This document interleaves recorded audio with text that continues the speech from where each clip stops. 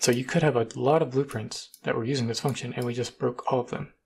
So how do you go about effectively not breaking all your blueprints but refactoring the name of a function? And the way to do that is with redirectors. You can also change the name of a function, but only in the editor using a display name. So let's say we have the function named native only function name, and we'll make that blueprint callable. And in the meta, we'll say DisplayName custom function name here. So that is what you'll see in blueprint, but in code, we'll see this native only function name. So let's compile and see that in action.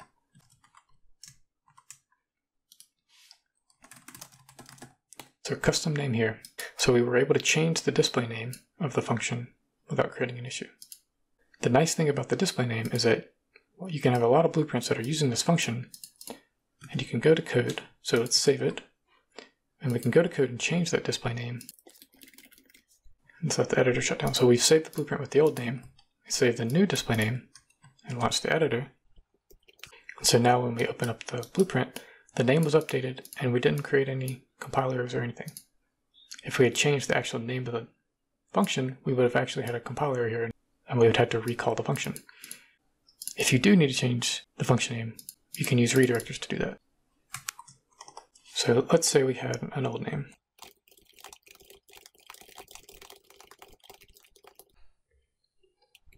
So we've created this function, old name, and we want to change the native name. So if I go to begin play, and let's hook up this other function too, and then we'll hook up the old name. So we'll compile that. And now let's do two types of changes. Let's close out the editor, and I'm going to copy this name because I'll need it later, but I'm going to change it to new name. So I changed it in the CPP file and the header file. And just to show the difference, we'll also add a 2 here. So this name has changed also.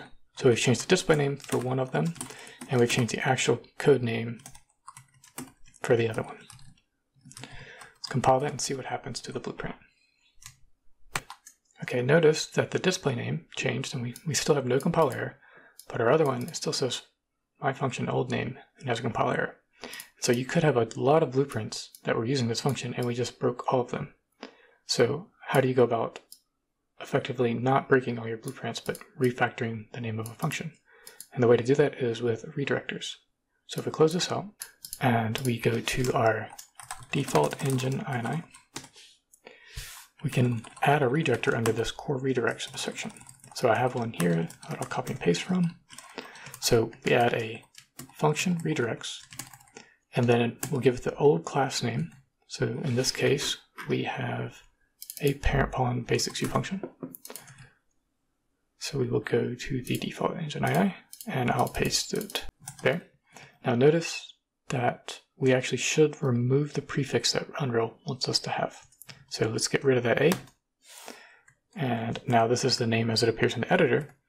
And what we need is the old function name. So if I paste the old one, it was my function old name.